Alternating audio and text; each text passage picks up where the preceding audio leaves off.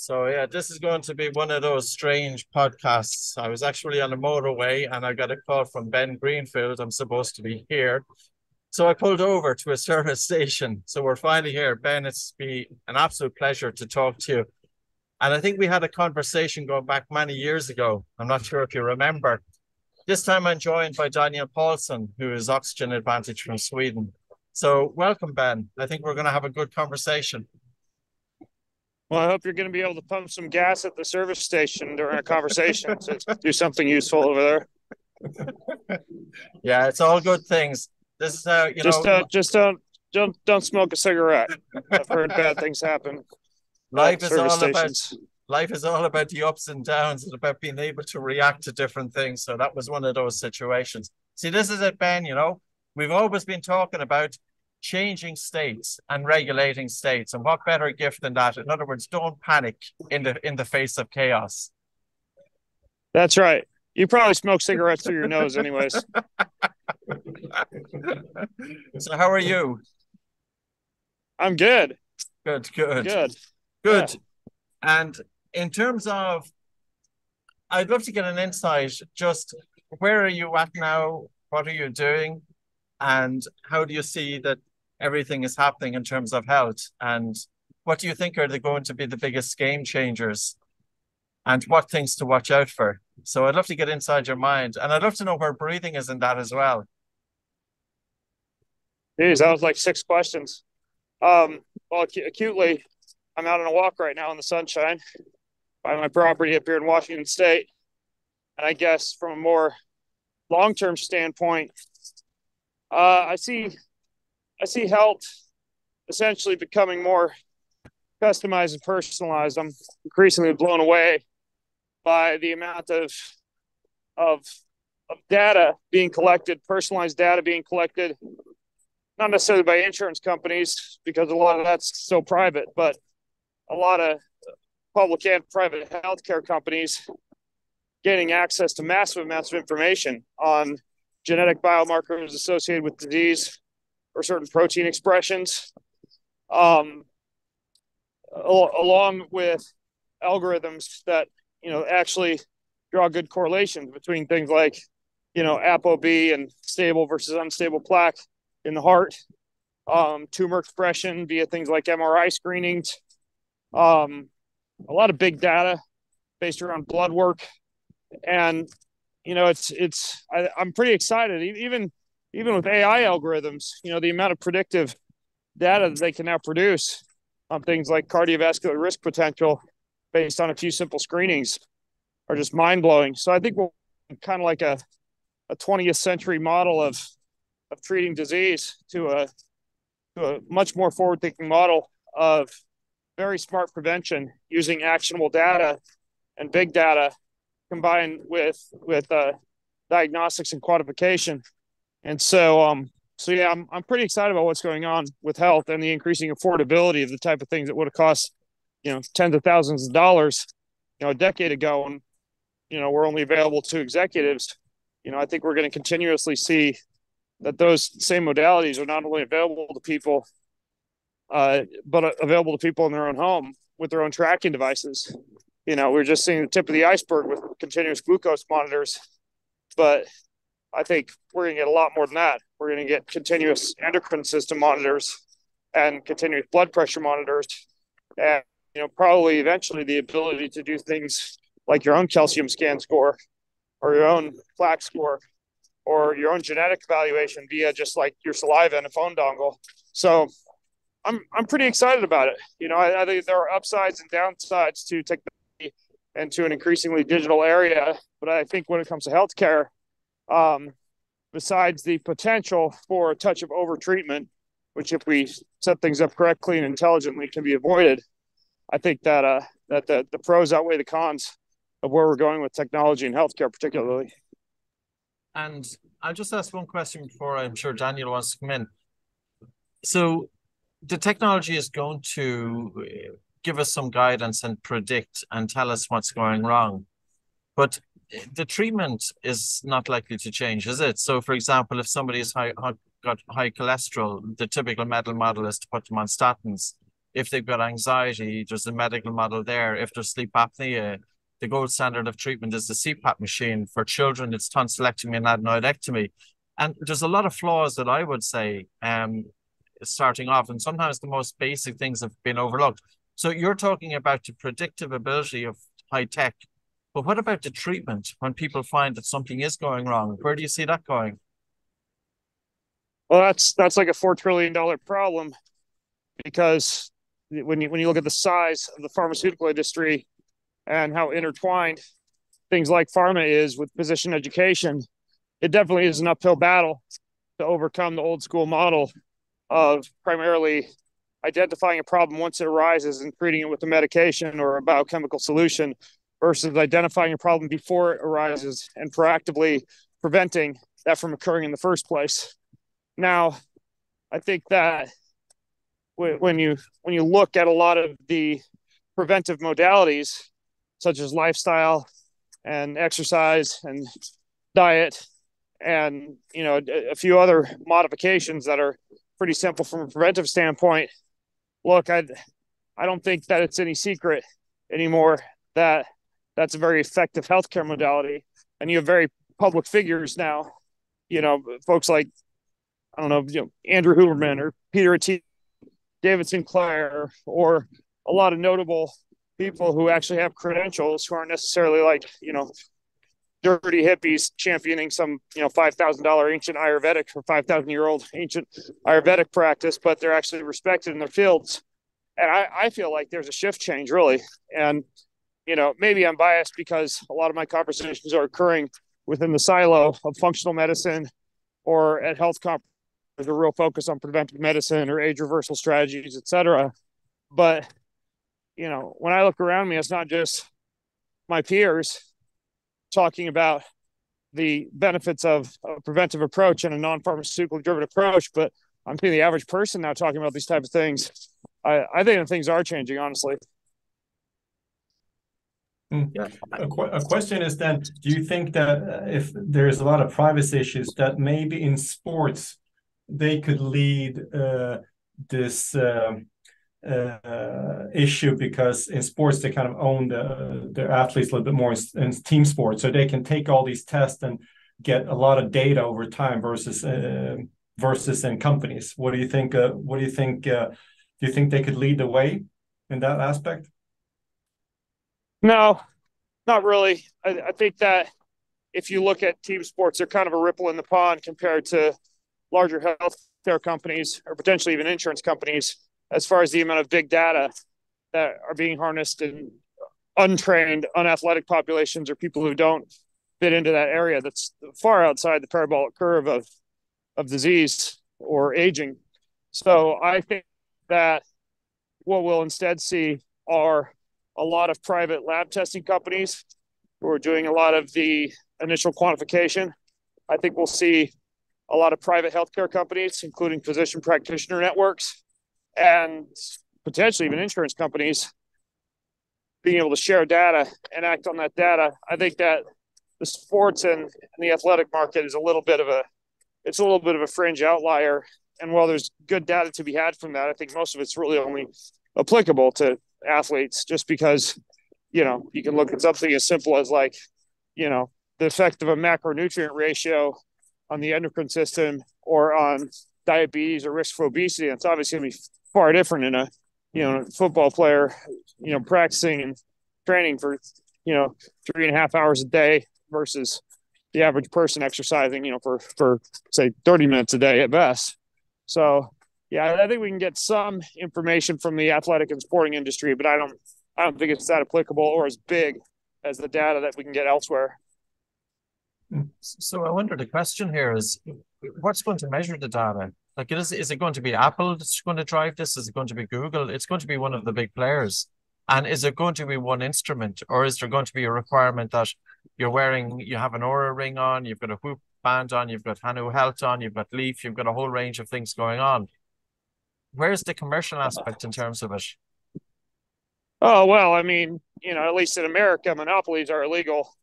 And So, just from a pure capitalism standpoint, I think that there will always be multiple technology plays for things like self-quantification.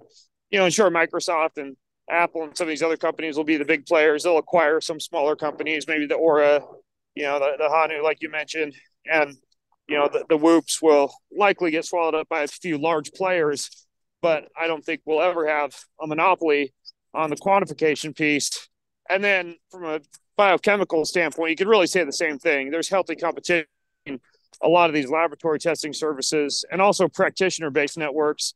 And I don't really see America, at least anytime soon, going in the direction of universal healthcare or universal diagnostics and quantification. So I think it'll still be spread out. I also don't think we'll ever have a Star Trek-like device that measures everything, just because there's a lot of issues as far as the ability of diagnostic tools to be able to measure, let's say, hydrophilic versus hydrophobic compounds, or the Dalton size of certain molecules is going to affect their ability to be able to be tracked and measured and detected. But I could at least see a future where we've got a device that gives you a lot of what you get from a basic blood panel, like your lipid and your CBC and your metabolic panel, et cetera. And then, possibly anywhere from, 4 to 5 additional devices that might be able to collect, hormone information, saliva information, stool information, et cetera. And the medicine cabinet of the future might be in someone's home, where you simply have access to a few small diagnostic tools that you can, then tie to an app on your phone, for example. And then those are going to be still separate from some of the HRV and the sleep trackers, et cetera. But I don't really ever see there being a monopoly on all of it.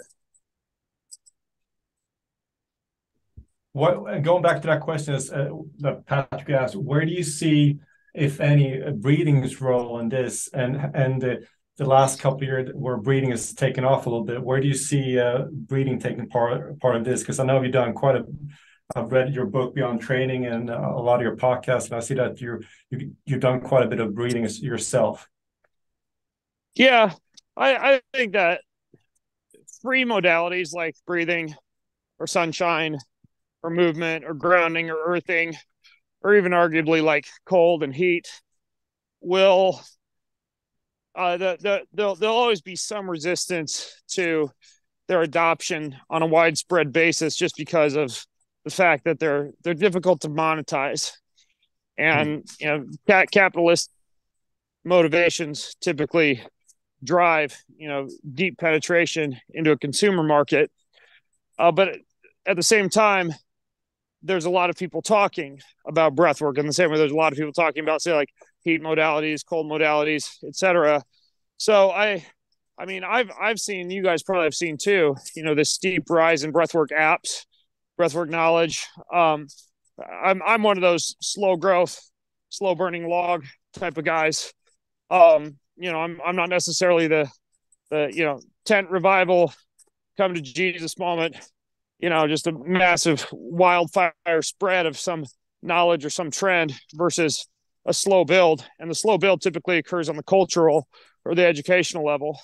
What I mean by that is, and I've talked about this for years, so I think a core part of any young human's education should be a breath mastery and the ability to be able to use to tune up or tune down the nervous system, or engage in certain modalities appropriate for performance or for recovery.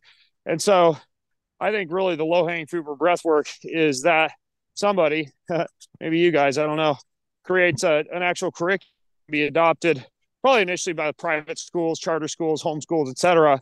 But I could eventually see something like that even being adopted on the government school level. And I think it starts with education. And that's really how you make deep penetrations into society, for better or worse. The way that you educate our elementary students, our high school students, and our college students is basically 20 years from now going to dictate the general trend of society in general. So I think that's where we need really a greater focus on breath work, is on the educational level. Yeah, I agree. I think that we talked about that, Patrick, and so it needs to get into schools, but it's that takes time. It takes a lot of time. But yeah, I agree. But it takes 21 years, Ben. We've been putting this out there and we just celebrated our 21st year 2 days ago on St. Patrick's Day. We launched an app which is containing about 70 different sequences of exercises, and it's free. I put $150,000 into it. And that's where I see the awareness is happening at the moment. And it's the same reason. Back in 2002, nobody wants to know about breathing. Nobody wants to know the intricacies of working with people with asthma, with sleep apnea, with anxiety, with panic disorder, and tailoring breathing according to the individual's makeup of the person. Breathing is powerful. It can go one way or it can go the other way. So in terms of the awareness, I think it's happening. It's quite slow. I would totally agree with you. But I actually think the last 3 to 4 years have been a monumental shift forward. And especially, I suppose, with technology around heart rate variability and everything else. So, yeah, hopefully it's here to stay. And I think it is. If you were asked, what are the two most fundamental areas in terms of breathing, what would you say? Like, what are the two biggest game changers that breathing can offer somebody? Oh, well, it's difficult to pick two, as you probably know. But for me personally, and my sons and I, they're 15 years old as of yesterday, and we do a lot of breath work together. And I think the two areas for which we find it most useful is either morning energy or later evening recovery or sleep. And that's probably when I use breath work the most, either in the sauna or in the backyard, or sometimes in the cold, breathing in the morning for energy, or on a plane, or before a siesta, or going to bed, or relaxation and recovery. And I suppose for me personally, as a spiritual and religious man, I certainly tie breath work quite a bit to my spiritual practice, which I would kind of lump possibly into like the rest, recovery, sleep, de-stressing type of category. But, when it comes to, gosh, I remember when I was competing in Ironman triathlon years ago, and one of the best swimmers in the entire field, Andy, I'm blanking his last name now, it's Andy, and he just was known for just absolutely destroying everyone in the swim and coming out of the water sometimes like 2 to 4 minutes ahead of the rest of the crowd in the race. And I remember he was up on stage giving a speech at one of the pre-race dinners, and he starts doing this wacky breath work. And this is like years before anybody knew who Wim Hof was or anything like that. And so Andy's up there doing this wacky like breath work. He's like, this is everything I do before the race. It's like, get my body ready. And I'm watching him like, that's amazing. So I started doing some of his stuff before I'd do my swims for Ironman, my swims for other triathlons. And it was amazing. It was almost like you didn't have to warm up for the swim. You're already buffed acid and had good oxygenation and had blown off CO2 and gone a little bit alkalinic before the race even began. And so basically the performance implications, I think, are pretty astounding. And I actually, I know a few guys now who are basically getting asked to do consults with, professional athletes and professional teams to teach them breath work and lead them through breath work. And so I don't think that's just a trend. I think, in the same way that, let's say, like heart rate variability is just kind of like no longer a weird metric for recovery, but something that a lot of strength conditioning coaches now recognize and use. I think that breath work's kind of catching on similarly. And then for the and recovery component, I think that's probably something that is already known, a little bit more popular amongst a lot of people. We just got to get them to do it more and spread that knowledge about, a lot of the things I do, 4-7-8 breathing or 4-8 breathing or mouth taping or breath as prayer. There's a lot to be said for that too. So I would say, performance, energy, and focus in the earlier parts of the day, and then rest, recovery, sleep, and spirituality in the later part. Yeah, I would definitely agree with you. And I think we were talking about 15-year-olds replacing breathing with a screen, or the opposite way around, in terms of not having them watch and spend so much time looking into a screen all day, and replacing it with something like breathing that can help to improve their concentration, attention, and focus. Like, I suppose we go to school, but we're not taught how to deal with stress. We go to school, we spend 13, 14 years in education, we're not taught how to concentrate. So I think there's something really amiss there, and I think breathing can fill that gap. The spiritual aspect is very interesting, and you're probably aware of the stuff by Bernardi. that when they looked at different prayers and yoga mantras, that it slowed down breathing to 6 breaths per minute. So there was a physiological aspect to it as well as a spiritual aspect to it. So, you know, we wouldn't always think of prayer in that context, but they do go hand in hand. Yeah, they seem to. I mean, if you look at a lot of the early, desert mothers and church mothers, tied back primarily to Eastern Orthodox and the Orthodox branch of Christianity, there was a great deal of yoking breath to prayer that later carried on into a lot of the ascetic monk practices. And, perhaps most well-known or most popular in religious circles is the classic Jesus prayer. O Lord Jesus Christ, Son of God, have mercy on me, a sinner, with O Lord Jesus Christ, Son of God, being the inhale mantra, and have mercy on me, a sinner, being the exhale mantra. And that's something that, in Orthodox circles is often tied to breath and performed 100 or more times a day and used for temptation and for stress and for sleep and for times of need and comfort or mourning. And so, I really didn't begin tying breath work into prayer until just a couple of years ago. And there actually is something nearly magical, which I suppose if you're a religious or spiritual person, you kind of have to believe in magic because you believe in the supernatural. But there's something magical or supernatural about what happens after about 5 to 10 minutes of reciting a prayer like that. You almost feel a spiritual entity in the room. Or in the case of the Jesus prayer, you almost feel or sense the presence of a deity in the room. It's really difficult to explain, but there's something about it. And perhaps it's, if you're a religious person and you read or believe the Bible, you can certainly find early in the Bible in Genesis, there's a breath of life breathed into the first human, interestingly through the nostrils. And that breath of life is what sparks life. And, God is often referred to as moving in the wind. And a lot of the Hebrew words that describe God's movement and God's activity are related to that concept of prana. And so there's something about the wind, appropriately enough. You guys probably hear the wind blowing into my headphones right now as I'm walking. And the breath that seems to tie really, really well to the spiritual world. And then, of course, if you use the breath to, do a little bit more kind of holotropic or DMTS type of activities, I don't know many people who have not done, 30, 60, 90 minutes of breathing and not had a deeply spiritual experience. And I think that's more than just patterns and molecules and dimethyltryptamine from the pineal gland. I think you actually are crossing a little bit of a spiritual threshold when you use your breath in that manner. And I think it can be even more powerful than, meditation by itself or prayer by itself. Well, I would agree. And I suppose it depends on our definition of spirituality other than being connected with life and in presence, and how many of us are in presence now, or how many of us are stuck in our heads. We're not necessarily seeing what's going on around us. We're not connecting with life around us. We can do it through the breath. So I think there's a difference between spirituality and religion. And for those people, spirituality can be a tremendous gateway to help bring a stillness and a quietness to the mind, especially with the ups and downs of daily life. And I think we all need it. And the breath could be a gateway there, I would agree. Daniel, you want to jump in? Yeah, well, I just want to listen to you, Ben. It seems like I have to say that even though Patrick asked for two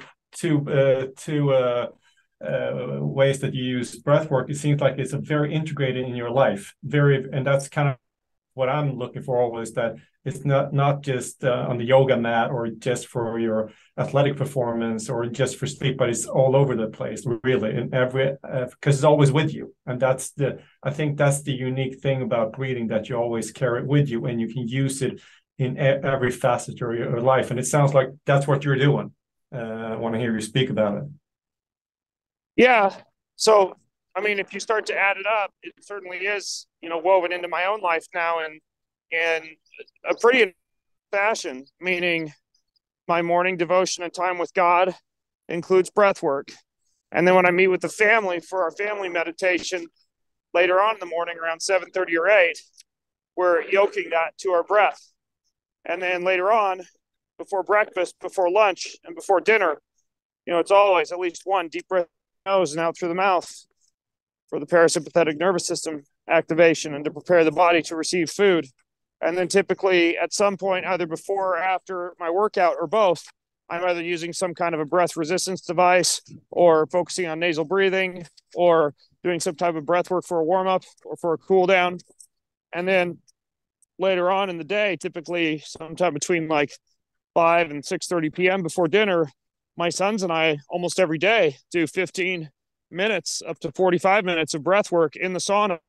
And those are a lot of kind of apnea based sessions for, working on breath hold and diaphragmatic and inspiratory and expiratory muscle training and some of the stuff we're doing, for example, right now to prepare for a free diving and spearfishing trip that we have in a little bit. But I also do it just to basically train my sons how to use their nervous systems. And then it's into the cold pool afterwards, where there's typically some element of box breathing. And then we're off to dinner, where there's more breathing before dinner. And then we have our evening bedtime stories and songs. And then my wife and I say a prayer, and I'm breathing myself to sleep with either 4-7-8 breathing or 4-8 breathing, or something like the Jesus prayer, most often taped. And so, yeah, I mean, not an hour can go by during the day where there's not some element of breath besides just the unconscious pattern of breathing to survive. Yeah. How important is it for you to measure the effects?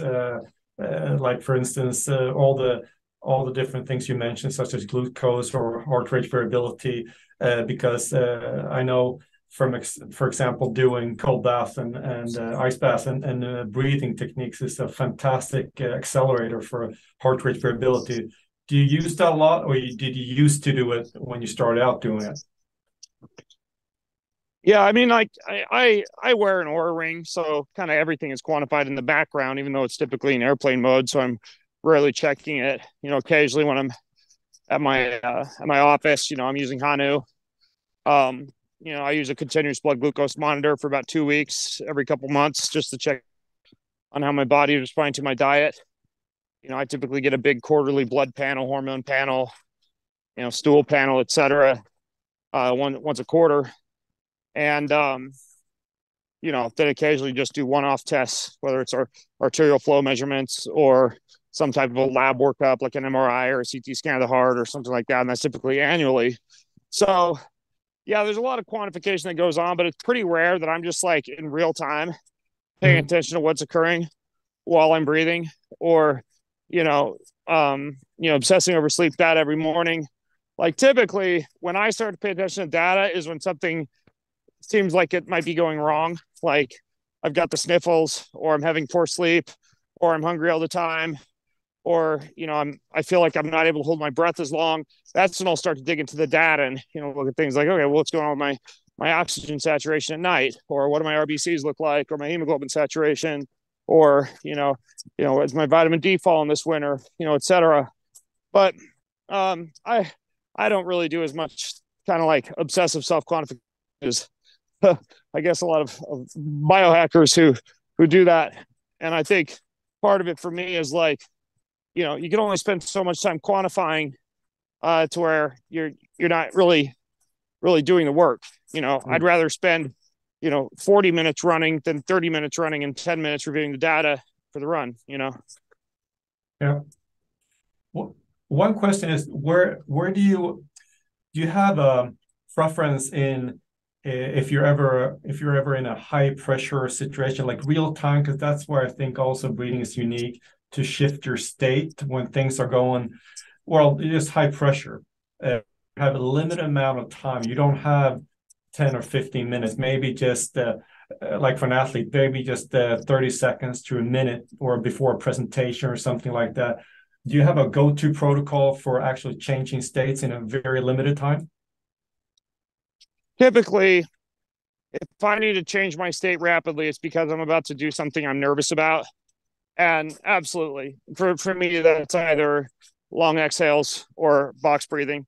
And it's pretty rare that I actually find a need to do it versus I'm doing it to like fall asleep or, for a longer period of time.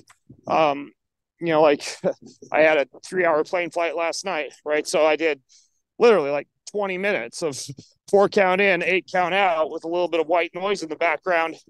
And then I woke up and the plane was landing, and so, if I have a longer lead in time, I can literally just like breathe myself to rest and relaxation just about anywhere.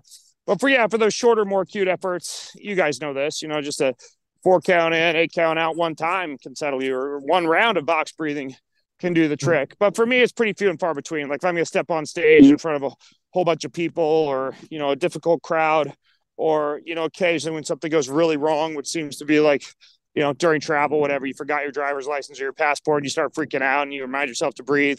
But it's not that often that I got to pull it out in an acute setting, because I'm really not competing much, like professionally in, endurance sports or anything like that. So I'm really not having to do it, on the starting line of a race or anything like that. So I'm really not in as many high pressure situations, thank God.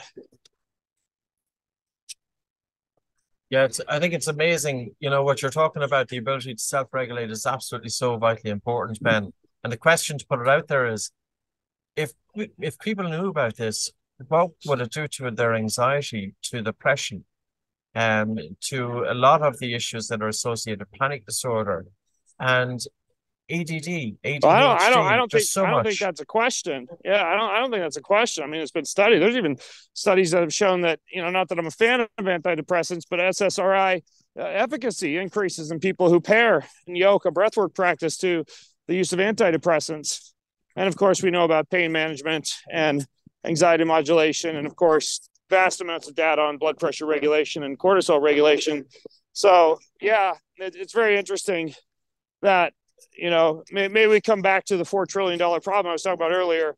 The data is out there, but it's not being widely disseminated because it's not very profitable, But I think there's another aspect of it as well. I think breathing has been held back because it's seen very left of field, Like if you put in any Google search of meditation and breathing, you'll typically see some guy up in the Himalayas.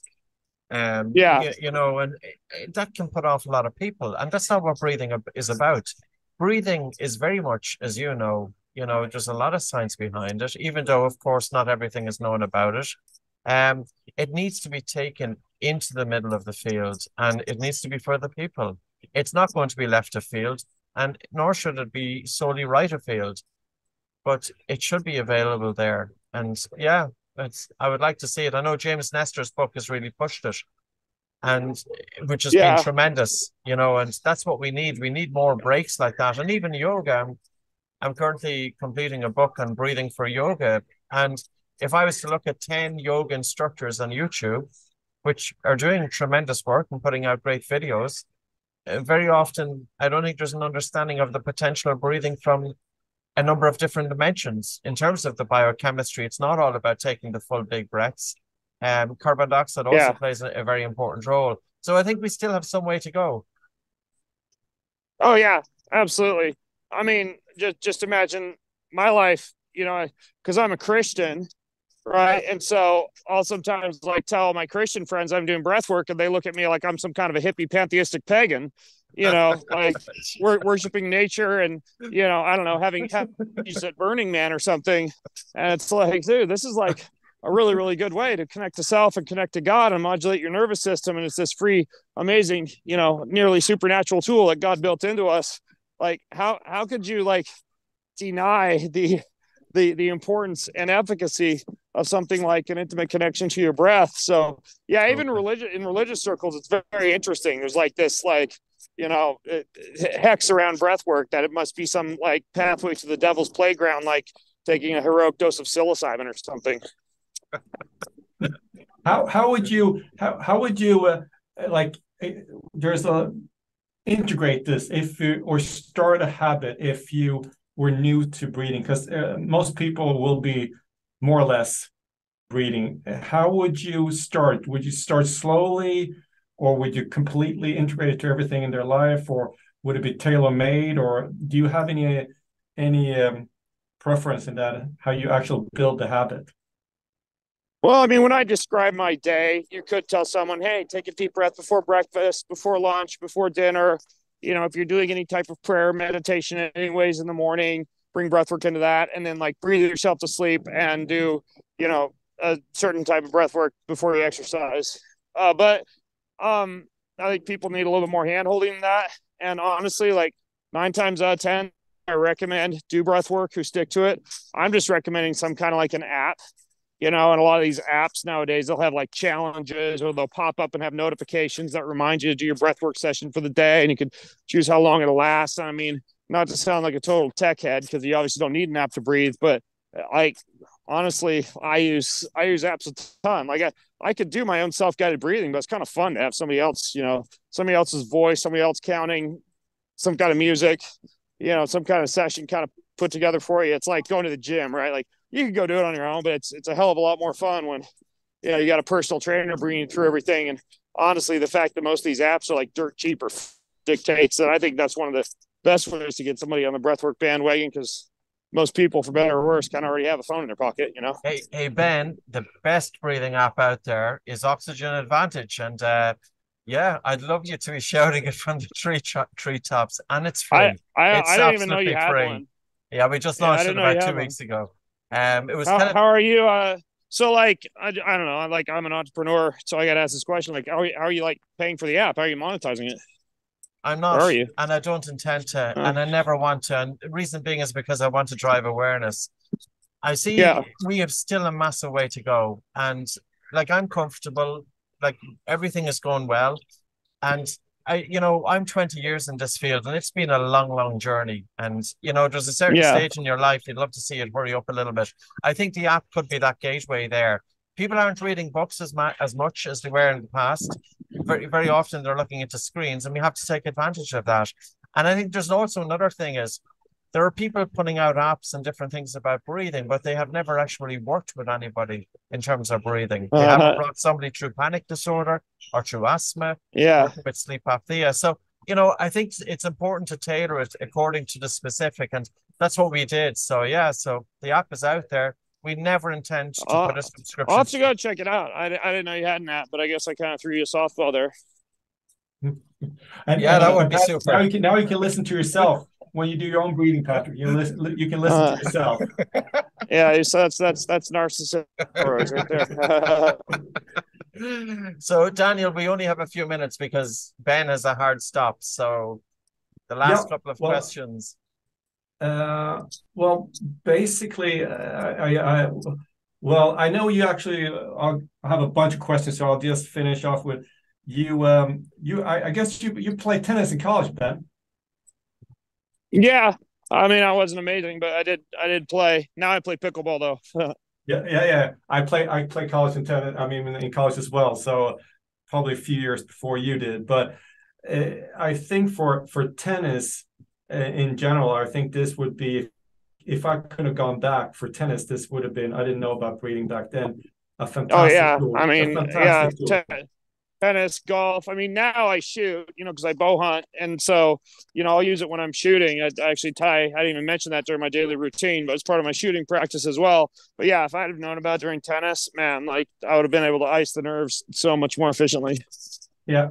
So I really do. I mean, any type of sport, but tennis is really a thinking sport as well, and it's also a pattern of 25 seconds in between points, in between changeovers. So you can use that very repetitively. So I think it's one of those sports that I'm working with some tennis players that should really get into breathing. But it goes for all sports really. But so. That was basically it, Patrick. So Ben, in terms of your shooting, because I always feel this is interesting, but the last time I spoke about this, somebody complained we were working with snipers and we were teaching them how to breathe while pulling the trigger of a gun. We got a dreadful email in from somebody. But I think it comes down to this. I would much rather see military and police personnel being taught breathing exercise to self-regulate. They're less likely to make mistakes. They're less likely to use lethal force. And maybe teaching snipers and people how to breathe while pulling the trigger is a gateway into that. What way do you typically breathe when you are pulling the trigger? And I'm assuming when you're talking about shooting, it's a gun. Yeah, that's pretty straightforward. No, it's a bow. I do have some firearms, but I don't do a lot of shooting with my firearms, just enough to be able to responsibly use them should I need to. But the bow is my primary method of hunting, and it's very straightforward, Patrick. I mean, as you know, the heart rate decreases during the exhale, and so typically I'll have an inhale as I'm drawing, which helps with the strength of the draw, anyways. You know, because I'm drawing about 70 pounds, and then typically there'll be a few light nasal breaths as I'm settling in on the target, and then I'll have a long exhale, and at some point during that long exhale, my finger is already wrapped around the trigger, because at this point I shoot a trigger release, and my focus is on my back arm and my rhomboids, and at some point during about the 8 to 12 seconds that I'm exhaling, I'll actually release the shot, because that's when my heart rate is, of course, slower, and you know, even that tiny micro motion, as you know, of the beating of the heart can affect the release, and of course the level of anxiety can be reduced slightly during those seconds on the exhale. So that's how I do it. So you're pulling the trigger between beats, and if the time isn't right, if it doesn't feel right to pull, you wait for the next breath and you just do it again. It's really interesting, isn't it, how it ties in? Kind of. I mean, but really, like, I'm not waiting to pull the trigger until the next breath, because the way that you shoot a bow, like, you actually don't want to like think, okay, my pin's on the vitals or the bullseye, now I pull the trigger. You instead almost like want to surprise yourself. And most of the good archers, I haven't made this switch yet, they're actually using what's called a thumb release, which is activated by the tension in your back and not by you even pulling the trigger. So it's almost like a surprise when it goes off, and your pin's just kind of floating over where you want to float. And then it's a surprise when the release goes off. And I try and get as close to surprise as I can, meaning like I mentioned, there'll be like 8 to 12 seconds during that exhale where my finger is very lightly wrapped around the trigger. My focus is on my back muscle bow, and then there's just kind of like a pop that occurs at some point, and the arrow is released, and I'm not thinking about pulling the trigger.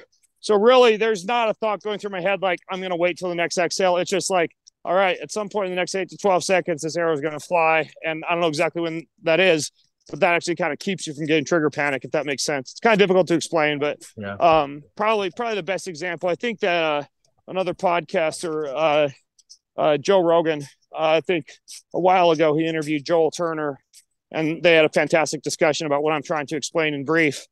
But yeah, that's kind of the idea behind it. Great stuff.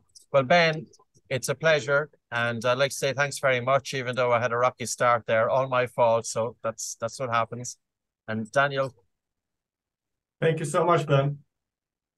Well, if you were in America, Patrick, at a service station, I probably would have wished you to go inside and get yourself a blue Slurpee to enjoy, and a corn dog. I don't know what they have over there in Ireland. Probably not much. I don't know, not much. Do you green want to have beer or something? You're gonna have a record. Yeah. All right. Well, enjoy the rest of your day. Enjoy your service station. Thanks, guys. I appreciate the discussion. Good stuff. Thanks, Ben. Take care. Okay. Bye. All right. Bye. Bye.